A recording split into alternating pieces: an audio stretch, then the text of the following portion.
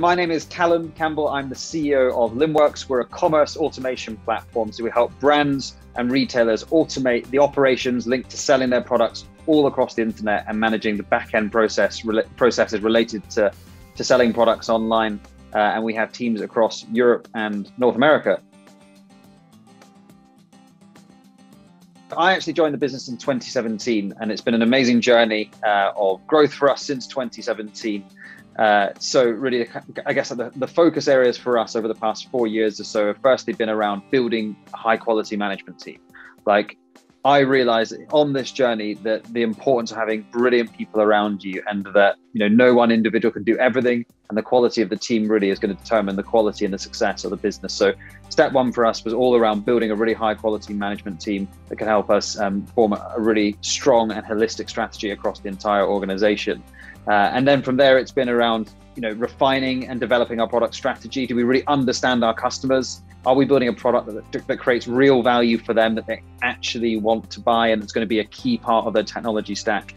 And then thirdly, big part of the focus has been around accelerating our go-to-market. How do we win domestically, but also how do we understand markets internationally and where we should be placing our bets, investing our resources to serve customers and businesses all across the world? It's been an exciting journey, and then really felt natural that kind of coming into this past year, so into 2021, it was time for us to move to the next level as an organization and to partner up with an institutional investor to accelerate our growth and to go after a bigger vision. We'd been in a fortunate position where there'd been lots of kind of inbound interest from across the market in working with Linnworks, from sort of venture capital investors, private equity, sort of strategic trade investors as well. So there was a lot of different interest, and we recognized that we were in a good space and it would make a lot of sense for us to partner up. But of course, we didn't just want to kind of have a knee-jerk reaction and partner up with whoever was kind of approaching us. We wanted to run a clear process to ensure that we understood the market well, the financing market and the investment market. We understood it well. We understood what we're getting into, so that we could basically get the best outcome for our business, not just financially, but in ensuring that we're partnering up with the right organization to help us be successful, both in that moment, but into the future. And so, there's a different types of prep that we did. But firstly, I'd say we needed to make sure that the house was all in order in terms of the data that we had inside the business. If we wanted to tell our story well and get investors excited about our vision, it started with making sure our data was clean, it was clear, and it was coherent. And so, data allows us to tell the story, and the right story is going to get investors excited about the vision. So that was, kind of part one for us. And then secondly, moving on from that, making sure that we were well prepared, full stop, in terms of actually running a process, that we weren't doing it kind of sporadically and in bits. We had the data, we had the story there to tell, but then we ran a well-structured process. And by doing that, by being well prepared in terms of how we ran the process, actually meant that we, I think, saved more time. We could go faster rather than lots of back and forth. It was like, this is us, this is who we are, this is the process, and we were ready to move quickly with the parties that wanted to engage with us. It also meant that by being well prepared, we ultimately were in more control. We weren't having to kind of be pushed onto the back foot and kind of thrown aside by different types of questions, but we were in control. We kind of could be on the front foot in the conversations that we're going into, and be able to anticipate the types of questions and dialogue we might have. And then ultimately, if you're well prepared, you got that data, you got the story, you got control, you've got more options. You're speaking to different types of investors, and it allowed us really to size up, okay, who do we want to work with? Who's going to make most sense for this business and for our customers? We definitely made a real effort to ensure the house was in order when it came to our data, and just giving real granularity to those investors that we were speaking to. So really what it was about was taking every element of the business and making sure that we had a clear view of what are the headline KPIs for the different elements of the business, and do we understand them across different dimensions. So I'll explain that a bit further. So for us, the headline elements was our go-to-market functions, so our sales and marketing, then our product development functions, so our product and our engineering, and then our customer operations or customer success functions, so our professional services, and essentially, the customer success, how we look after and support our customers. So identifying the headline KPIs in each of those domains, and then making sure that they're broken down by cohort over time, by territory.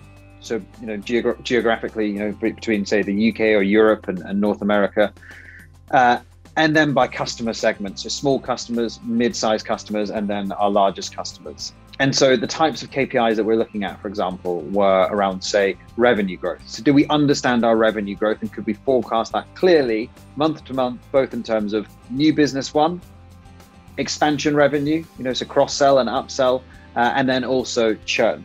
Again, our net revenue retention, were we clear on what it was, and could we forecast that out clearly across those different dimensions? Pipeline, did we understand our pipeline coverage, our pipeline build, what that was going to look like into the future, particularly across the months where we were going to be having these conversations, so that we could demonstrate, hey, we said we were working this deal, now we've closed it. And so again, there was that predictability that our investors would want to see into the future, they could see in the way that we were operating now. And that principle, again, extended out to others. We were looking at system utilization and product and engineering, which modules were used by our customers and to what extent, like why were they really buying from us? Why were they really using our product? And then monetization, like versus the volumes of data and transactions that were going through our platform.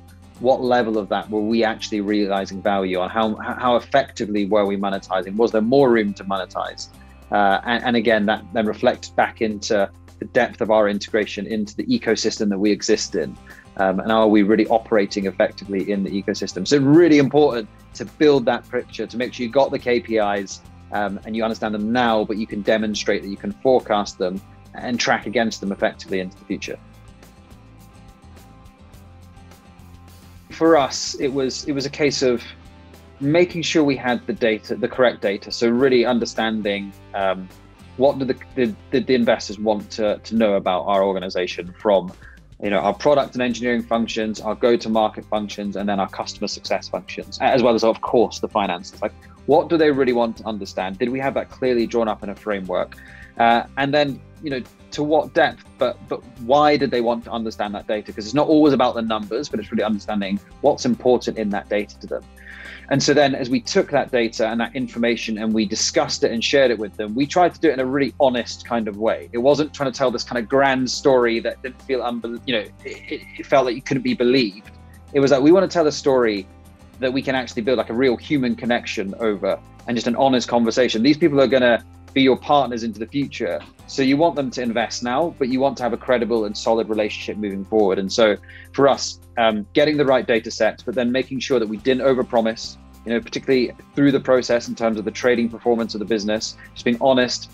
This is where we think we're going to be, demonstrating we can set plans, we can set objectives, and we can satisfy them, we can meet our targets. So not overpromising to those investors that we're speaking to. And then I think as well, acknowledging weakness where it existed. No organization's perfect. Every organization needs to improve. And I think actually when you acknowledge weakness and demonstrate that you can recognize weakness in your own organization, then that actually helps investors build a lot of trust in your organization, and it helps them feel more comfortable with whatever risk they're taking when they choose to invest into you. Bringing an investor, it's great in terms of financially. Of course, it helps resource you. But I think for us next, the real value of Marlin has been, firstly, the operational expertise that they've brought to us. Just in terms of looking at the organization as partners and saying, where are we doing really well, and how do we do more of it? And actually, where are we weak, and where do we need to just have the honest conversation and make improvements, make changes? So that's felt great. As we look to the future, we're thinking about operationally, are we set up really well? And they've got a portfolio of organizations they're invested in, so they can help us understand best practice. Like, what does it look like in their top performing companies, and how should we learn from that and make sure that we're also top performing companies? So that's been really exciting. I think working on product strategy and vision. Again, they've got sector expertise. They understand how the market segments according to software categories and where we should play, where we shouldn't. They also understand how it segments in terms of customer profile. So we have our view of those things, but they have theirs. And we can bring those together, kind of trade notes, and make sure that there's a really sound core product strategy for the business as we then look to take that to market. And then I think the third area that feels really exciting for us in terms of working with them is looking at not only our organic growth strategy, so building sort of scaling our core product that, as we have now, but also looking at our inorganic growth. Are there opportunities to partner with other organizations, to potentially acquire other businesses? The whole M&A piece, how do we kind of go faster after our vision and do that again in a really smart way that makes a lot of sense for our customers, drives value to them, and in doing so, obviously, and naturally drive value back to the shareholders and the employees of our organization too.